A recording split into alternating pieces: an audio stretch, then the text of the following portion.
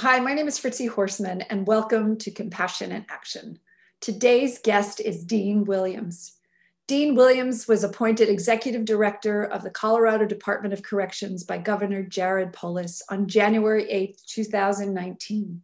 Prior to joining Colorado DOC, he was the Commissioner of Corrections in Alaska, where he oversaw the operation of community jails, halfway houses, pretrial and sentence facilities, probation, parole, and pretrial efforts in the state.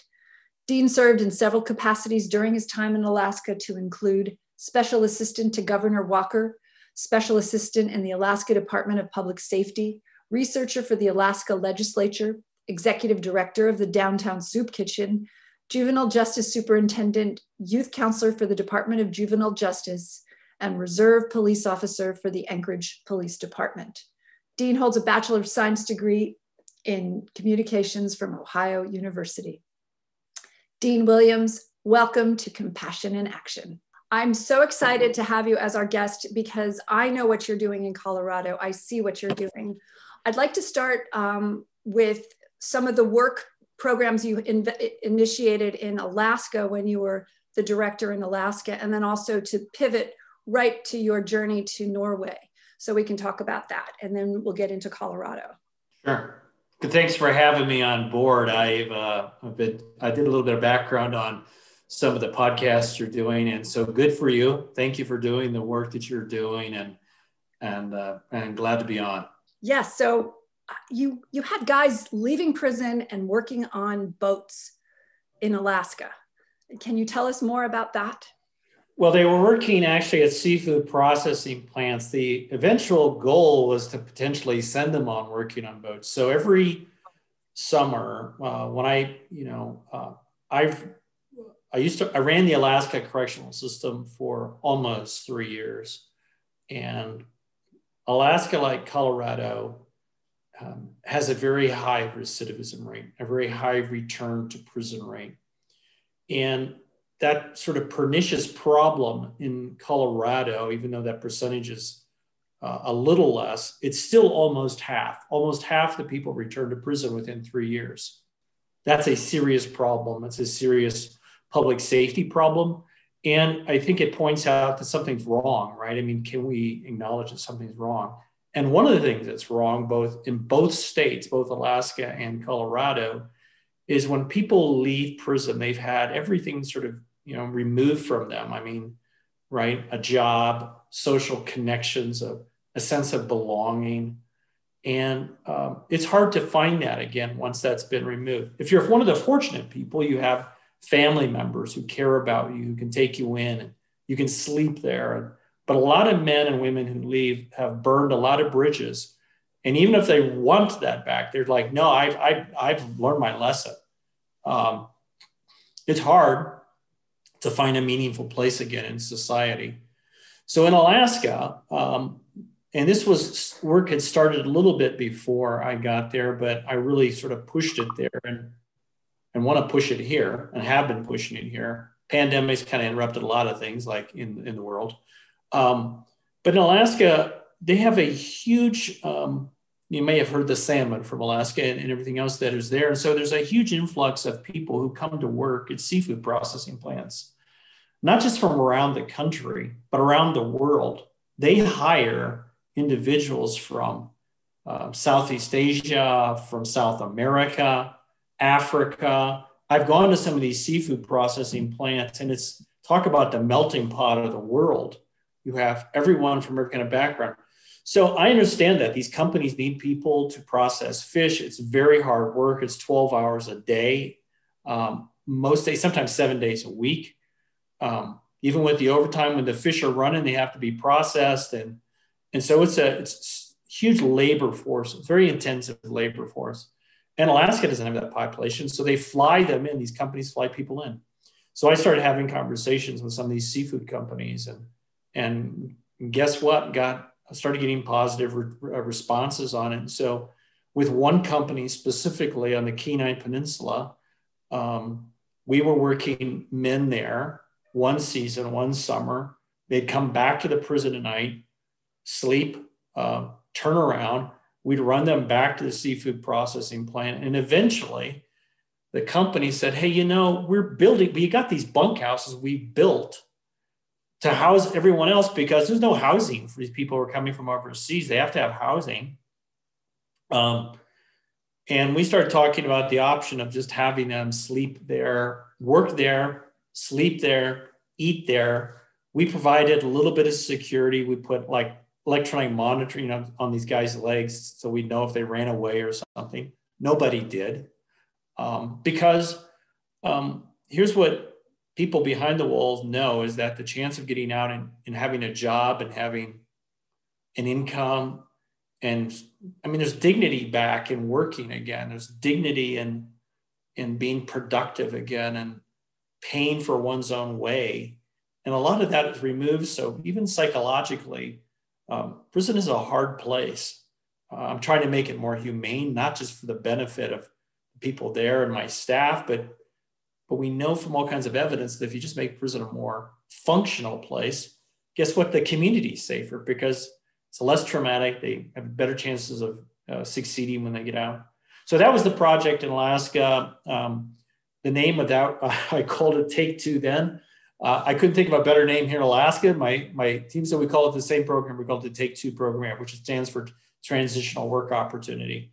So it's really about getting men and women employed before they're released and having a trajectory, because once someone is employed before they're released, and so sometimes it means, can they do a job behind the walls, but can they go out and do a job and come back while they're still finishing up their time? So we're really talking about people who are getting out fairly soon anyways. And we know that if they're employed and they have a place, they just have a better chance of making it. And so that's really the effort behind all this. And what about the money that they earn? Did they get to keep it? What happens? They keep it. They keep it. It's all theirs. In Alaska, if they ate, they were handled like I tell companies, you handle this man or woman like everybody else on your workforce. And if there's any security things, and we talk about that separately, like if they run away, you don't catch them, we do. We've had very few problems with it because most of these men and women are getting out relatively soon, and they just know that this is like the best opportunity for them. So they keep all their money. If I was going to say is that in Alaska, if they lived there and ate there, they were charged like $5 a meal, like everybody else who worked there. And by the way, I went to eat at some of these places, and I was clear out in the Aleutians talking with a company about their interest in it too. And the food is quite good. I mean, first of all the fresh fish that you want, and it's a lot of food because these people are working very hard during the day. So the guys who were working at these companies were ecstatic. First of all, because they were making money. Yeah, they were getting charged $5, but I mean, there was a lot of food and a lot of calories, and the food was good. And so all of that was a very good recipe, and it was very attractive towards anybody who was getting out. So it might be a hard job, like for a guy like me to do now, but for them, they were long days, hard work, and they were really grateful for it. Which kind of leads into the normalization aspect of what I believe you're doing in Colorado, but what you also gathered from Norway. And can you talk about normalization and what it means? I don't think our listeners really know what that would mean and how you're making that happen in Colorado. Here's the thing. As a country, I just think, and I'm not the only one that's going to say this, there's many of my colleagues around the country too. I think we've sort of come to a reckoning a bit that something is wrong in our systems. And there's a lot of people, and especially if anyone's listening who's formerly been incarcerated, they're probably saying, no duh, director, there's a problem. And the interesting, so I went to Norway. I was supposed to be back in Norway this last summer, and I was actually going to visit the prisons in Germany as well. But there's some lessons to be learned from some of these countries who have not had the history that we have had, where 15 or 20 years ago, they were getting the same results we were, which was not very good. And they said, there's something wrong with our systems. I wonder what we should do. And it just got very intentional around what their prison should look like. Now, our level of incarceration is much more profound than the rest of these nations, to be clear. But part of our reason why our incarceration percentages and rates are so high, and I mean, they just are. Sometimes, in some cases, we're 5, 6, 7, 8, 9, 10 times. I mean, we incarcerate more people in our country by far than any other developed nation in the world, anywhere. And part of that is that people fail a lot when they get out. So you have a lot of retreads in prison. I mean, and if you had less retreads and people who got out who stayed out, guess what? Your prison population will go down. But since half of the people that were released, I mean, we release in Colorado, we release 600 or 700 people a month. When 300 of them are coming back, I mean, that's a problem, and that's your target population. So some of the Scandinavian countries and Germany just said, we have to do this differently. And so they got very strategic. They tried to make prisons more normal, which meant we're going to try to remove the stigma of punishment at the prison. So they train their staff that the punishment for the prisoner is the loss of freedom. And you work on dignity and respect across the board. And they do a lot of training with their staff on that principle. Another principle like we just talked about, which is actually how people get out, and they call it progression, which means that there should be a way for people to release from prison that increases their responsibility before they get out. So when you just dump them out, you say, good luck getting a job, good luck finding a place to live and something to eat. And that's a failure, to be quite frank. And I see these people get out of prison here in Colorado all the time under that sky. It's not good. So they adopted several principles. Another one was just, hey, let's just bring as many people from the outside to work on the inside of the prison. They call the import model. So normalization, or what the Scandinavian countries really started at 20, 25 years ago, it's not a big mystery. It just says that if we can make prisons a little more normal, a little less punitive, we get better results. And they've studied the heck out of it. And guess what? It's not just those countries. So there's some other states, and I mentioned a lot of times North Dakota, a very conservative state, which has adopted some of these principles. Oregon, a sort of a blue state, liberal state. And we're doing it here in Colorado. And I'm not the only one, and there's other states I'm not mentioning as well, Pennsylvania, there's a number of other states who really have signed on to the fact that what happens behind the walls really matters. And if they're traumatic and they're unsafe and they're more damaging to people who go there, none of that is good for us as a community or a society. And so if that's it in a nutshell, there's a little bit more to it in terms of how that's implemented. I mean, there's a lot more about how it's implemented, but there's a basic premise that it can be different. And here's the good news. After, as a country, going through and having sort of pretty grim results about how many people return to prison, there's a lot of us who are leading these systems now who just realize it can be better. And the proof is in the pudding. Like, let's just try it. And we've tried it in some locations. And we see improvement. We're starting to see improvements, less violence. I mean, this stuff really matters. Violent prisons, no one wants to work there. The people who come out recidivate at much higher rates. And we've seen plenty of examples of this happening in prisons. Violent prisons produce violent prisoners, produce violent returning citizens. And that's the problem with the sort of the punitive model that has been in place in this country. So normalization, I still want to get into this a little bit more, because from my understanding is people wake up they have their breakfast, they make their breakfast, they go to work, they do their laundry, they make their dinner, they watch television, but they have kind of freedom to move about they move, and everybody has a purpose in the morning. I just got done with a meeting just a minute ago talking about education. So here's the difference when you go to Halden Prison, maximum security prison in Norway. First of all,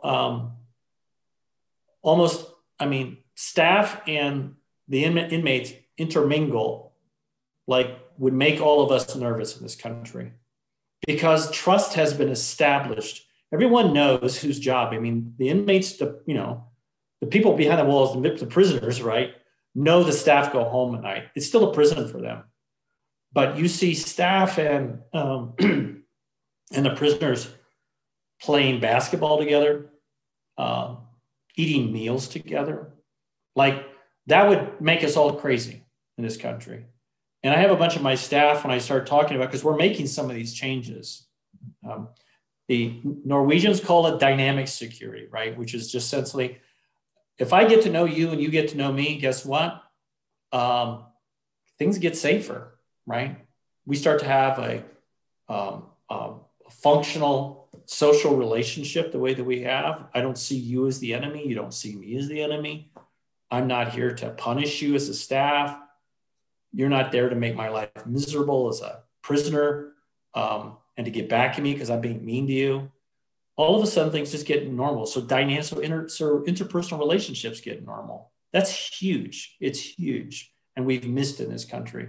The other thing is that you're right. There's only one meal provided a day in most prisons in Norway. It's lunch. It's cooked by somebody else. But in the morning, you make your own meal. At dinner, you cook your own food.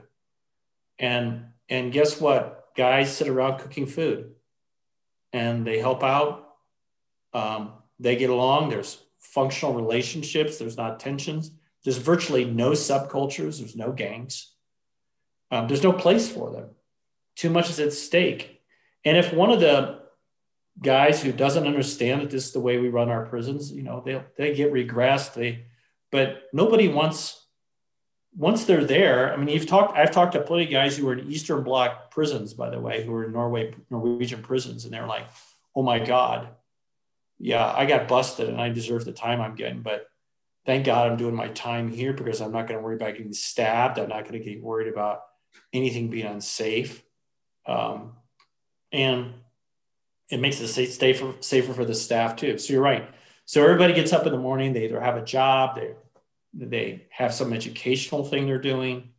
There's no sitting around. I mean, the greatest motto I saw was actually on a coffee cup, a Norwegian coffee cup, which translated, because it was a Norwegian, said, just don't sit there. That idleness, I don't know about you, Fritzy, but idleness in my life is not generally a good thing unless I'm laying on a beach because I really do need a nap. But you have something to do, to look forward to today. And I have an activity to do today. And that's probably one of the most premised bases of what normalization is that there is purpose there. And the result, the proof is in the pudding. The recidivism rate over 20 years is half what it is now. Here's another country, Ireland, by the way, who has very old prisons, like some pretty dark stuff. They adopted some of the same principles. They've gone from 45, 50% to, I think the last I met the head of the Irish prison system about 3 years ago, and they're like a 35% recidivism rate, in 5 years that they've been trying to adopt some of this. So we know it works. And in trying it here in the country, we've seen improved safety. One small example, then we can move on. In Alaska, I asked officers at one prison to spend 15 minutes with 3 prisoners, talking social interaction on anything. And I asked them to do it, I think, once, maybe twice a week, because in the back of there are a week on and a week off. We tried it for 6 months. Guess what we saw in 6 months? And we didn't do it the entire prison. We only did because I wasn't forcing staff. I said, staff, we're going to try dynamic security, which all it means is that we assign you 3 prisoners. You have 15-minute conversations with them twice a week, since you're working a week on and a week off. Guess what we saw? We saw reduced violence after 6 months. Now, you can't go back and, it's hard to say, well, that was the exact cause of it. It's hard to go back and do that, but you can draw some inferences. And then we also talked to the prisoners. And I talked to the staff about it afterwards. The staff were like, we thought this was a hokey idea. Director, what's wrong with you? But I got volunteers. I got about, a certain number of volunteers for staff to do it. And then we talked to the prisoners afterwards. And guess what they were saying? They're saying, officer so-and-so, I never liked that guy. But he's not so bad. He's not so bad. So that's a change of philosophy, and a very important one on how I have led both states' correctional systems and how I'm leading us here in Colorado. And guess what? Most of the staff, they know their job could be bigger and more important. They want to be mentors to people. And so I that's a long journey that we're on, because we've created a very punitive system in this country. But I think that the evidence is very strong about what happens when you just say, look, we're just going to do it differently. Yeah. So if you would tell an officer in most penal systems in America that you need to talk with a prisoner, they would say they're going to manipulate me, right? That's the... Oh, sure. Sure. Yeah, no, exactly. And the problem with that is we've already set up, we continue to advance and set up a dynamic between us and them that is a self-fulfilling prophecy. Let's talk about this in any other human interaction, right? As a boss or as a parent, there's very little other human interaction that we have that we set up the dynamic that we set up in prison interactions, right? Which is to start off with this suspicious place that you are fundamentally different, and there's no way for to see it in any dynamic, no matter how much I get to know you, I'm never going to trust you about anything, right? Or for people who work for me, right? If I approach every person who works for me and says, I'm probably going to have to watch you like a hawk, because until, that's just my job, because I'm not going to believe you're going to tell me the truth or anything else, and it feeds off the inmate population as well, because they go like, that guy's just a jerk. And they work against the staff. And we create this headbutting dynamic that is just reinforces this us versus them. And in that dynamic, there's not much good that's going to happen. Now, that does not mean, for your listeners, please hear me very clearly, that does not mean we don't have some really bad guys who are behind the walls, who have done some really dangerous things, and that still represent a danger to our staff. They do. They do. But that's not everyone behind the walls. And we treat them as if they're one conglomerate group, right? That there's no way that we should ever be able to trust any of them for anything. Well, there's rules and policies. We don't let people run around, outside the prison and hope they come back home at night. No one is suggesting that. But we have to understand that when people come to prison, 95% of them are coming home. And what happens there in the dynamics between our staff and them matters. And the more that my staff can take on a coaching role or a mentorship role, or even, here's a radical notion. I wonder if an officer could be a friend to an inmate the same way that if you and I got to know each other, that we could be friends to each other. Now, I think there's people who work for me, right? Who I would count as friends. I have a great executive team. I love these people. I count them as friends on the head. That doesn't change the power differential that I know that I'm still their boss while I'm in this job. But when I'm out of this job, I don't have the burden then of having to be their boss and their dynamic, but can I still be their friend and be their boss too? Well, with some people I can. Can I do that with everybody? No, I can't. For some people, they may want to take advantage of the fact that they think they're being friends with the boss. Or conversely, maybe I can leverage them because I'm the boss and now a friend, and I can extract something out of them as a boss, which is the reason why you have terrible bosses who are raging or doing inappropriate things with their subordinate employees. So that can happen in any context. But don't we want to try to teach that for people behind the walls to say, look, yeah, I'm an officer here, and that's not going away. But if you have a problem and something's happening in your family, if you don't have anybody else to talk to, I got 15 minutes for you. How's it going? You know, that changes everything. And so, yeah, there are inmates who are going to want to manipulate staff. And there are staff who we have hired who are going to want to manipulate inmates and who are not there for the right reasons. And it's the reason why we have how do staff succumb to drug trafficking, for example, or having inappropriate relationships with an inmate, population, right? I mean, it's something I'm extremely alert to with especially female prisoners. When I go see a female facility and, I know I'm a male. I know I'm also the director of the correctional system. That has never left me, but can I not talk to the female prisoners in a way that I'd want other men to talk to them and be respectful and say, here's an opportunity for us to have a positive interaction with each other that's appropriate and good and healthy. And we're paranoid about the bad things happening. And we should be training about it and cautious about it and careful. And, hey, don't do that. That's not the right thing to do. You're sending the wrong message. Be careful. But I do that all the time with the people who work for me too. And sometimes I get, maybe I get it wrong with them. Maybe sometimes I'm too familiar. I'm like, oh, geez, I didn't mean that. Sorry about that. Or it's too casual.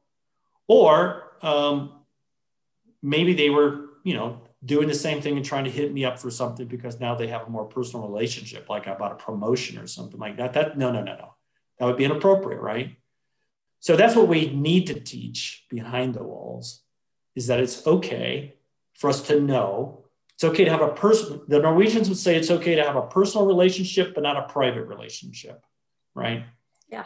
And guess what? Now here in Colorado, we teach it, right? So in one of the changes we made in terms of what we teach at the academy, we teach about dynamic security and the importance of having some sort of functional, healthy relationship with the people in our custody.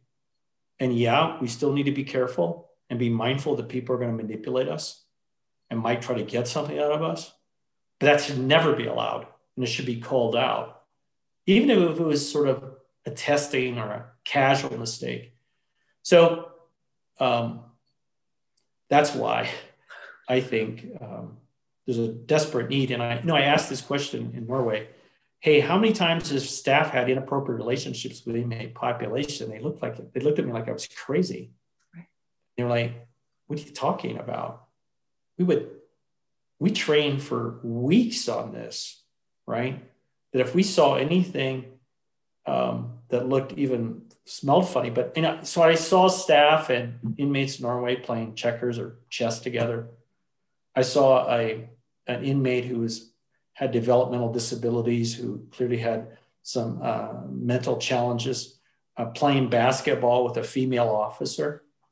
Nobody thought there was anything funny about that because the boundaries were very clear and because it was expected that officer was going to have a personal relationship, and they were laughing and their basketball was terrible, by the way, but they were having such a fun time and she was spending time with that developmentally challenged inmate because it kept them both safer. The entire facility was safer because now they know each other and now there's mutual respect. We always practice, mutual respect every day. That's the way they approach it. And we have a lot to learn. And I think we have to be open that maybe we just don't have it quite right yet. And that's the sort of the big rub. sometimes in taking over these systems to say, look, I love everything good that we're doing. And I love everyone who's been doing this job. But can we just acknowledge that maybe something's not right here? And our results are not what they should be. Yeah, I wanted to ask you about accountability. We ask everybody that's incarcerated to be accountable for their crime. But there's this phrase in prisons, and I'm not sure if it still exists in Colorado, but what happens behind the bars stays behind the bars, which means officers can act with impunity, and there's no accountability for some of the crimes that happen to the people that are incarcerated. And so I was just wondering how you deal with that, and how transparency is kind of the edict in your system. Well, one thing, accountability has to be strong for misconduct. And when things go wrong, you can't hide the ball. So kind of what happens behind prisons, like what happens in Vegas stays in Vegas, that sort of thing. Both sayings are wrong, right? And the challenge I had in Alaska, and I mean, I love that department, still do. But there was a problem in terms of accountability, which was one of the first things I had to face, which was like, things are being lied about. Mm-hmm. And in some ways, the lies are being tolerated. Mm-hmm. The first standard is set, and I don't really have to set it here in Colorado because, quite frankly, they own it. Colorado is a very good system that I enjoy the privilege and pleasure of leading, and their credibility and their honesty around we own the truth is very strong. But that's not true across the country, of course. And the first difficult thing is to be a leader to say, we're going to tell the truth every single day, even when it's painful. And it is painful. There's things that have happened in the 2 years I've been leading Colorado. I go, oh my God, really? Oh, this is not good. But it is unacceptable in any time to lie. It just is. Now we tell that to our kids, and we tell that to people who work for us, and if we cannot maintain that standard, it's the other thing why the inmate population looks at us like, you're a bunch of liars. Mm-hmm. And like, the heck with you. And why should I give any respect to you as an officer if you're covering up? Or if there's anything that starts to breathe life behind the walls. Because prison can be and is in general sense, a pretty closed environment.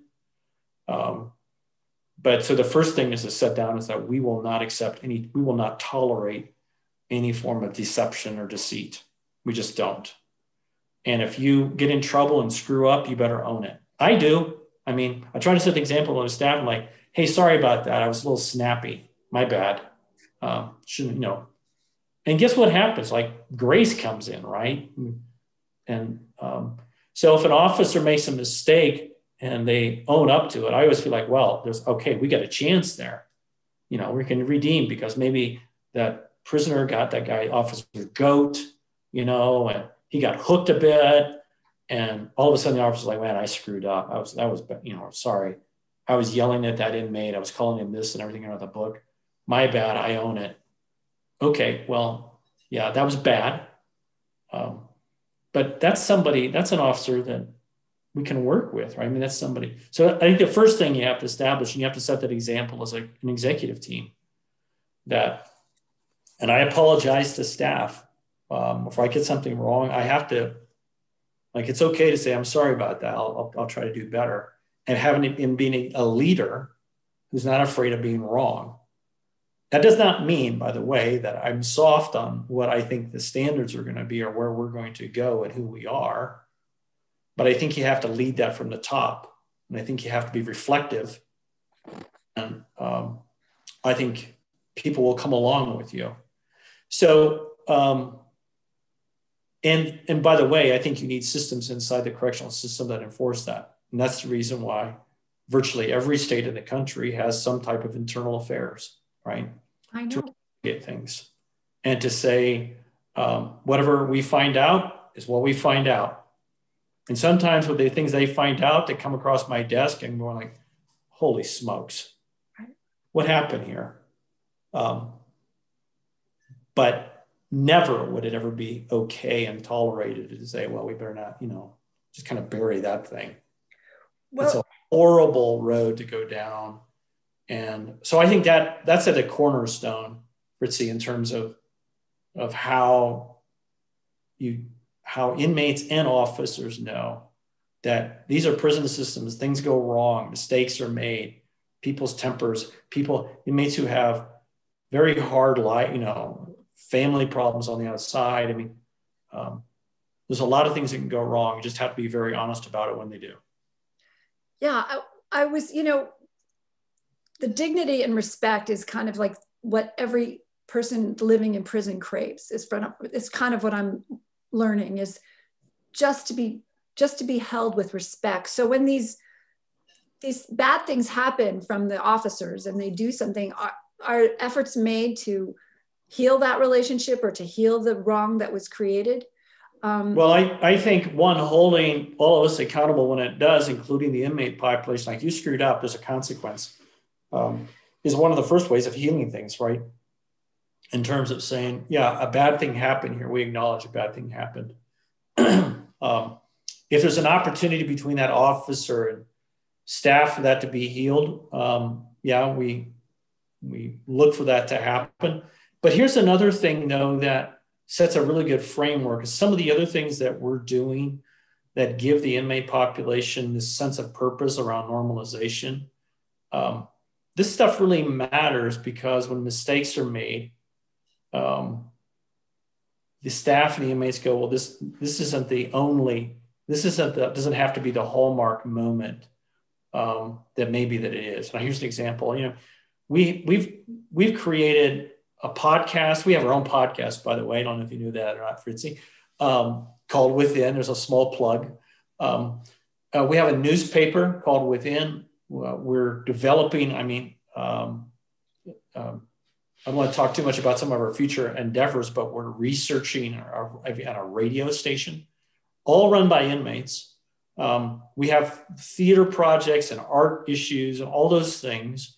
So even when something wrong happens to someone who's on the inside, they know that our mission is still to create opportunities for them to have a meaningful existence.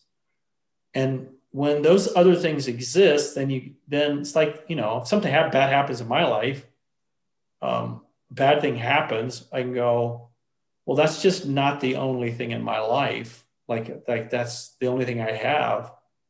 I have a home. I have a lovely wife. I have 2 great kids. I've got other people who are my friends. That guy doesn't like me, but a lot of people do. And my life doesn't hang in the balance of generally of one thing or one bad interaction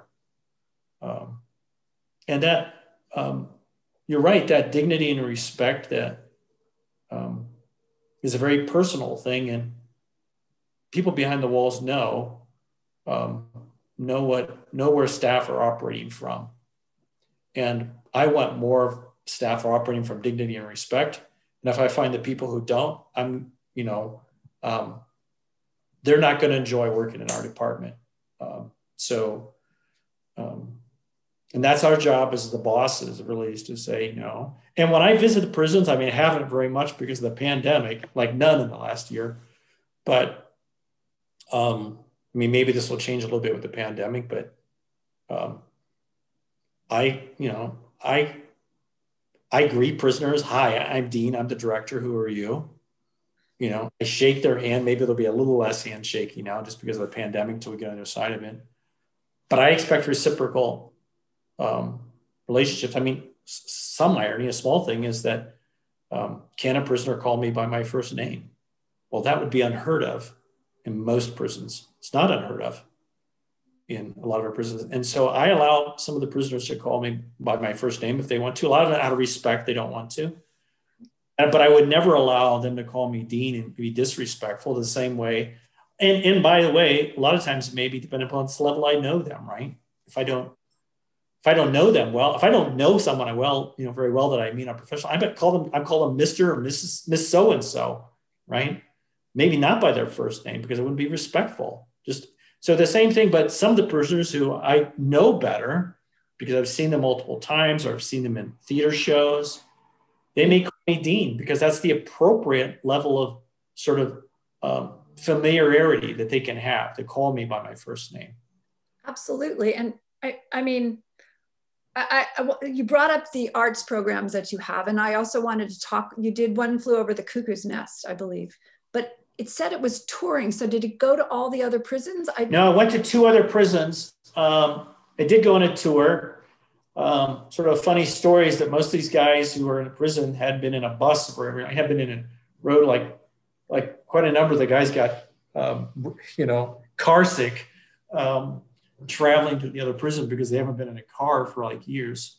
And some of these guys were in for fairly serious crimes. And so we only went to prisons that we could be assured that had security, but those theater shows like changed like that prison. I don't know how to, it's sort of hard to convey what happens when you have a bunch of men or women who are part of a project they're creating, especially that has some sort of artistic background to it. All of a sudden they feel connected to something bigger than their own little problem. They feel like they're in a community with each other, which is the key of running prisons. There has to be some sense of community there. The fact that men and women behind the wall talk about it all the time. They talk about, director, we really had a community. We thought we were just doing a theater show, and we realized we had a community and we were on a mission together. And there was no way they were going to jeopardize anything about that. I took women, by the way, into public, and they performed at Denver University. And so I worked with this partnership of Denver University Prison Arts Initiative, which was a lovely lady by the name of Dr. Hamilton, who runs that program, we've become friends. And she talks about this all the time, about the way that they own everything that we give them an opportunity to do. So those theater issues and the trust that was developed, I mean, there was some security things we were concerned about. But the ladies that we took to the public to do A Christmas Carol, there was no way they were going to let anything happen. It was too much on the line. The deep sense of responsibility they felt, you cannot buy that. You can't buy it in a prison. When people behind the walls own their space and own who they are, and they're very transparent. And so after the show, we had several shows, they had a talk back. I mean, it was hard I was on the stage with them, and it's hard because they're so honest and so transparent about their own brokenness and what got them there. I mean, it's like a cry fest, like for half of the audience, right? But it's so powerful because they're honest. Look, I hurt somebody to get here. This is something I wake up with every day. I live in this guilt, this shame of every day of, I didn't know it. As a kid, I didn't think I was going to be in prison. Now I've done this thing, and this is my life now. What am I going to do? And then they say, this opportunity to give back and to be a good person again, it stays with them for months, years. I still talk to the ladies now about who were in that show, and they're like, hey, director, remember when we did that show? Like, of course I remember when we did the show. They're not living just doing the show. They're living the spot that I was a good person then. Now, that's not everybody behind the walls. There's some people behind the walls, as I've said before, who are dangerous, and I'm going to hold the last day. But that's not the majority of the people. Most of the people behind the walls are remorseful. There's a whole bunch of sociopaths too, scare me. Yeah. And I keep them there the last day I can because they're scary to us. But even those individuals, there should be an expectation of dignity and respect that I give, that my staff give to them, and they reciprocate to us. And if they can't, then we'll deal with that. But 95% of the people in prison are coming home. That's right. 95%. And who do you want to be your neighbor? Someone who has a job, whose experience in prison wasn't completely destructive to their ego and their persona, that they have a reason to live, that they have a social connections, they belong to something. You want them as your neighbor, not the person who came straight out of solitary confinement, who was so dangerous we couldn't even manage them in the prison. Put them next beside you and see how that goes. Okay, you brought up solitary, so you followed Rick Ramish's work to end long-term solitary. How's that going? Because this to me seems to be really what's up for America right now, is to end this, because like you said, 95% are coming home, and the damage that's created in solitary is sometimes irreparable. It is, and we know it.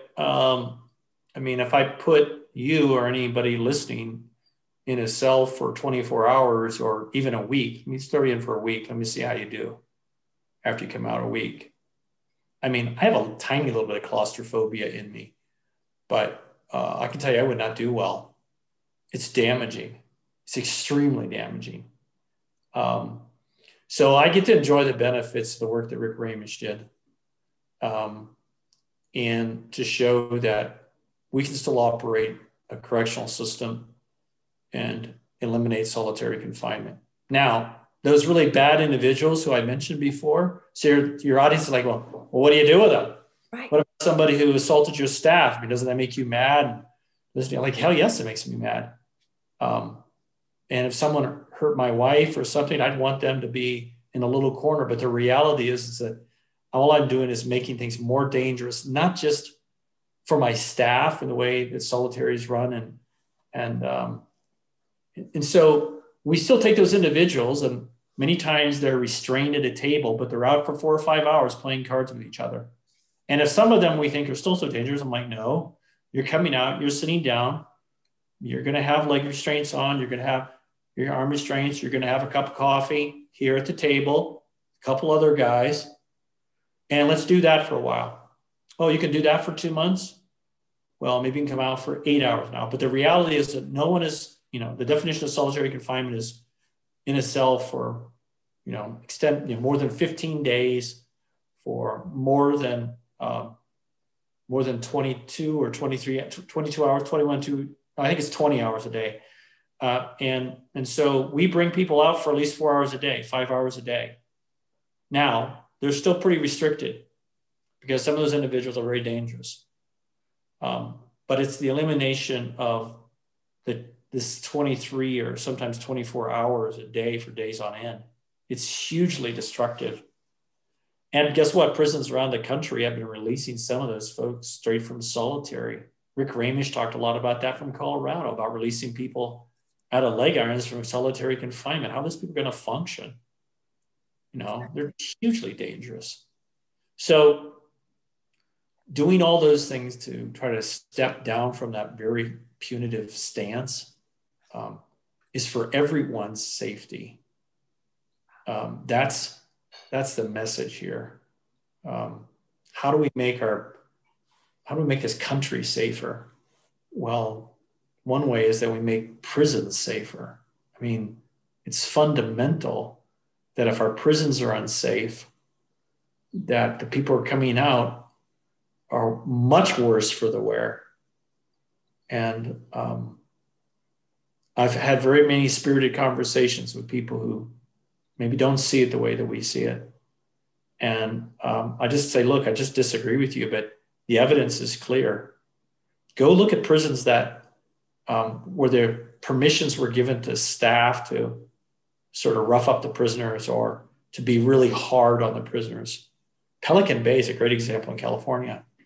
Huge violence, most unsafe place for staff to work. Recidivism rates are the highest. And that's the reason why most of my colleagues and I just see this when I was interviewed for the podcast, they call it the shift. They call it, directors, the shift. We're all calling it the shift. And they were very probing about what their role was in the shift. And I said, your role is behind the walls is to help me convince the people behind the walls who are running drugs and trafficking and doing all this other misconduct, that there's a better way. While I try to convince my staff and the public, you need to help me convince the people behind the walls that this is in everyone's best interest, including theirs. So it's a journey. Shenanigans, that's what I call it. And you call them no, right? Well, yeah. No, well, some of those shenanigans are sort of minor in some cases, but can be very serious in others. Absolutely. And it sets up the situations of violence that is just scares me. And it scares me about the conditions of people who work there. I tell people, look, even if you didn't care about people who are in prison, which I think is morally wrong, we should, because there's a lot of good reasons why we should, in addition to moral reasons. But think about the people who are working there. You know, think about the conditions there's a reason why correctional officers' life expectancy is about 10 years shorter than everybody else, because the stressors of the job are real. And I want people to have the view corrections and being a correctional officer is a noble profession. It is already, but I want it to be a place where more people are attracted to come and work because, hey, you know what? I can make a difference here. And that's what you see when you see systems that are running differently. People view that career as a real opportunity to make a difference in the criminal justice system, and it should be. So you talk about correctional officers as mentors, but you also, in our previous conversation, you talk about peer-to-peer programming. And what is the genesis from that idea? Because I really think it's genius. Because well, we know that even in some of the worst prisons that you would say, well, they really incarcerate too many people. Their sentences are so long. And I'm thinking of Angola Prison in Louisiana State Penitentiary. This is a huge, massive complex of 4,000 or 5,000 prisoners. It's on the banks of the Mississippi River. It's like about 5 prisons set on this thing, and has a terrible history. It's named Angola because of the history of slaves that were brought there, and it has a long, horrible history. And the men who are sentenced there have really long histories. Louisiana has a very long sentencing scheme, and I'm not kicking on them at all. But there's something good happening there in the middle of that. Burt Kane, right? Yeah, but Burt Kane, and about what he did about creating the seminary program and how inmates help inmates. So when an inmate's having a problem, guess who helps them? Another inmate. And they set up a whole mentorship program there. It's amazing. It's amazing. And I wouldn't want to trade anything going on there. I mean, there's old buildings. I mean, some of the places that big, huge bunk places where 50 men sleep at one time. I'm like, oh man, this is like grim. But I walked around that prison being given a tour by lifers. And I never felt safer in my life. Just because the attitude is there is like, and Angola is one of the most violent prisons, 20 years or 25, 30, horrible history. And it's not like they're perfect by any means now. I think there's still a lot of problems, but we all have problems in our systems. But it's all peer-to-peer, and they're all looking after each other. They're all, the people who run the chaplains or the churches there, all inmates. Went to seminary school there, run at the prisons, developed the prison by Burt Kane. All the things that they do in terms of peer counseling. So we know this is true even when prisoners are released to communities. If there's a place where they live, where there's a small group of them, Oxford House is an example in Colorado, around the country, that in order to live there, you have to be a recovering addict. And they're in houses of 5 or 6 people. there's a house back in Alaska that was doing the same thing too, where all drug addicts lived at. The success rates are very large. The recidivism rates are very low. So we just know that if I can get people behind the walls involved in their own care of each other, and you see that around the newspaper, go meet the crew, the newspaper crew, and it's cool. It's fun to hang out with them because they're all part of something with each other, and then they have this mutual responsibility. Like, this isn't just about me anymore. This is about us and what we're doing here. Maybe part of what we're doing here is just figuring out how to get by and how to maybe pick up some skills or do something along the way that's constructive, even while I'm doing my time. And when it's going well, it's fun to hang out with these guys who are trying to do life behind the walls with each other. And there's other programs. There's a Redemption Road CrossFit program, I think, out of Lyman that is fantastic. There's black guys, white guys, Hispanic guys, all working out, high-fiving each other. Man, you can't buy that. And that's what you want, right? You want them having a sense of community with each other. And what we need to do as staff is to say, good on you. Hey, can I, here's the real accomplishment, that redemption, that CrossFit program. When I found out that people from the community, there were some cops that came in, and my staff, they had a competition. I don't know how you compete in CrossFit, but they did. And my staff were working out with the inmates, with the guys. I mean, this would have been unheard of. Maybe they got in trouble a few years ago, but you can't, that changes that prison. It just changes it. Us versus them becomes us. That's what becomes us. This is just what we're doing. That's it. And that's what I see as the peer-to-peer thing, which is important in prison so that people can understand what it looks like when you get out. We have a returning guy. He said, he walked into a mall or an area where there were a lot of people. He says, he was looking out, there's a white guy. Okay, there's a Hispanic guy. He's African-American. So he's already seeing but that's not normal in society. We don't divide people like that anymore. Or, well, we do, but when you we hope we're doing it less, but the problem is that the issues around the racial issues and the injustice issues in the country are still real. Yes. They are. And guess what? They're real in prison. And if you really want to see them break down, look at some of what happens with racial issues around a lot of these hard prisons, where the white guys live with the white guys, black guys live with the black guys, Hispanic guys live with the Hispanic guys. And you create gang cultures and subcultures around that in prison. It's hugely dangerous. Yeah, California. Yeah, and it's not just California. There's other states as well. We have some of our own problems here, not as bad as some states, but there's a lot of reasons why normalization and breaking the subculture of gangs, just in society in general, is a good idea, but it's also especially a good idea in prisons.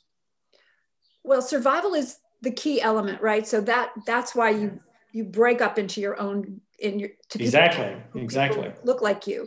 So once you lower the survival threat, if that goes off the table, if you feel safe, then you can bring in all this. But safety is first, right? And we all know that. That's But what's interesting is prisons don't create public safety.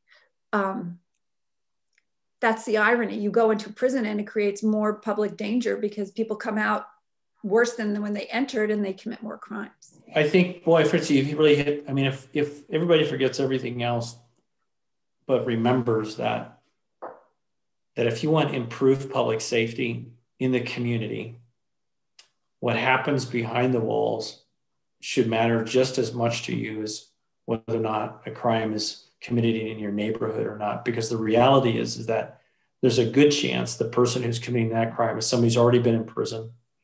And some of these people we're not going to be able to reach. No one's Pollyannish about this. There are some people who are sociopaths who scare me and should scare you. Mm-hmm. But there's a lot of others who have really, they know they jacked it up and they just want to figure out, do I have a second chance of figuring out how to get normal again?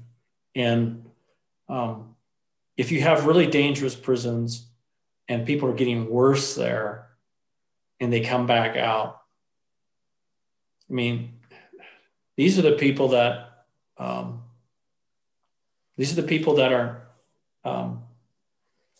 going to get in trouble again, and they're going to do violent crimes again because they got nothing to lose now. And I tell people commonly, when you have nothing to lose, then going back to prison is not that big of a deal. Right. If you have nothing to lose, then But if you do, even if you've been a pretty persistent knucklehead beforehand, and you talk to some of these guys who have jobs now and have dignity back, and they just carry themselves differently. I talk to these guys in the community who are doing this Take Two program or working during the day and coming back to the prison at night. They just carry themselves differently. There's a purpose in them again. And you want that. And you want that in people coming out of prison. And if you're going to develop it, you got to have prisons that make sense. You got to have prisons that are functional. And you have to have prisons that are humane. And people are still doing their time. They're still serving their punishment by losing their freedom. But that should be the extent of the punishment, is the loss of freedom, not the loss of humanity, because the loss of humanity just makes things worse for the rest of us, let alone them. It just makes it worse for the rest of us. And it makes things more unsafe for everybody else, not just for that person and not just for staff who have to work in that environment. How did you become such a game changer? I mean, this is a big view. This is, to lead a prison corporation or world that you're involved in. It's something got to you. And I have a feeling it has to do with some of your faith, but also just you see the humanity. And well, a big part of it does have to do with my faith, but I'm a Christian that I believe what's instructed in the Bible. I believe the things that I'm to love the things that I'm not mean to wax faith with your listeners, but because I'm supposed to love the things that Jesus loves. Yes. And if I don't love those things, then there's something wrong. That I'm not who I say I am. That's the first thing. But the other thing I had a seminal moment that changed my heart and my mind about a lot of things. And the short story of it is that I went to visit a family member of a person who died in prison at the hands of officers back in Alaska before I took the job. And this was an Alaska Eskimo woman in a very small village in Western Alaska. And I went to show her the video of how her son died in prison. And I went to apologize for the governor because I was working for the governor of Alaska. I was his special assistant. And that moment changed my life because I just wanted to get in there and get the heck out. I'd been to that village many times. I worked in Western Alaska.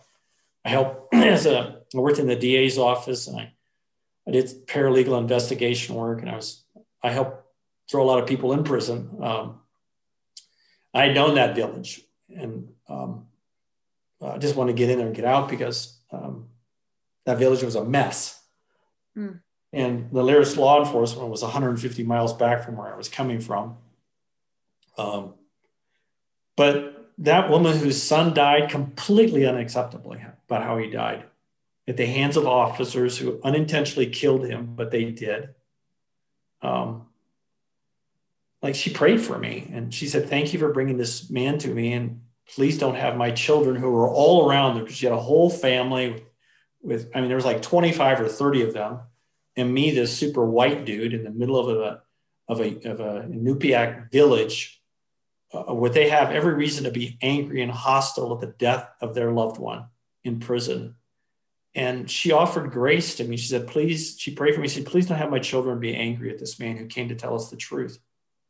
And would you please help the governor find someone to do something about this so it never happens to anybody else again? Oh man, I was a wreck.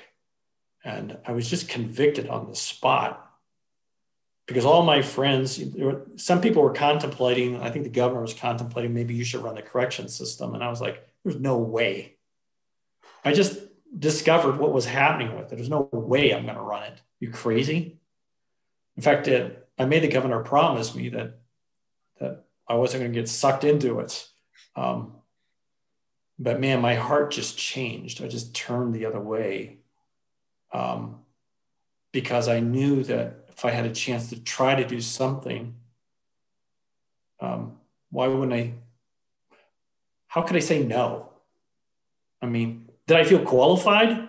Did I feel like I was really setting myself up at a good spot? No, I thought it was going to be a disaster. I was just kind of bringing the bad news to the Department of Corrections, and I was going to run the darn thing. And my wife was like, some of my friends like, Dean, don't do it. You know, you can't bring bad news and then run the department. I'm like, are you crazy? I'm not going to run the department.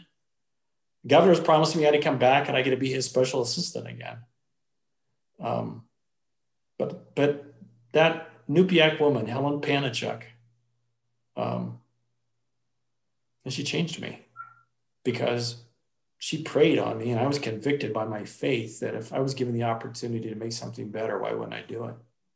And I think kind of what you're exploring in this podcast is that if you have an opportunity to make something better and you're in a role, no matter what your role, whether or not you're running a prison system or you're an advocate or wherever you're at, like the answer is like, just say yes. It's just try to do something. And if it falls and it fails, like I thought the chances of failure of me getting like this working out, me taking that job, I thought chances of failure was more than 50%. How was I going to be accepted? How would the officers trust me? I mean, but that journey into that village not only brought me to lead Alaska, but here I am in Colorado. I mean, that's because I said yes. Wisely or not, I said yes. Because there was a conviction on me that if Helen Panichuk was praying for someone to do something, maybe that somebody was just me.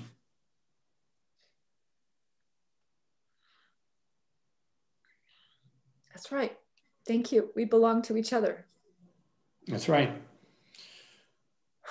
Well, Rick, I'm not Rick, Dean. Sorry. No worries. When I get emotional, I don't, words collide. Dean, this conversation has been illuminating, and I hope your peers and other directors will listen and pay attention to the lessons you're learning and the lessons and the results that you're manifesting. Well, keep hope alive. There's a lot of good people. There's a lot of good directors, and I don't want to name them because I'm going to leave some out and I'm going to feel bad about it. There's a lot of good. I'm not the only one who's had an awakening awareness that something is wrong and we're going in a different direction.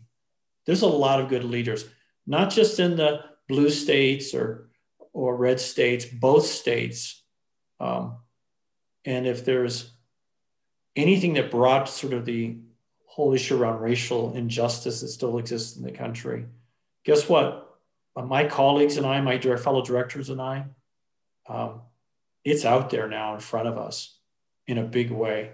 There's some really good leaders in these state systems. They have a long journey ahead of them. So do I, of making changes. But the people who are coming after us, the people who we're hiring as deputies and the people we're bringing along, nobody wants to go back. There's some that are still kind of hanging on. There's some states that are still kind of hanging on. But most of us know there's a new way forward. That should be an encouragement to us. Well, thank you for guiding us and for taking the risks to make the big change. Thanks so much for having me. I have one more question. Sure. Would you consider doing Hamilton at Colorado prisons? Hamilton? Yes. Well, first of all, the rights on that alone is probably impossible. There's no way you can get rights to it. I will tell you, though, that as COVID ends up, I'll give you a preview because we have to, I think I'm allowed to talk. I think the professor will allow me to talk about it. Our inmates are doing a interview-based play. If you know the interview play, the Laramie Project, around the death of Matthew Shepard in Wyoming and the issues around that, his entire murder, and because he was a gay young man.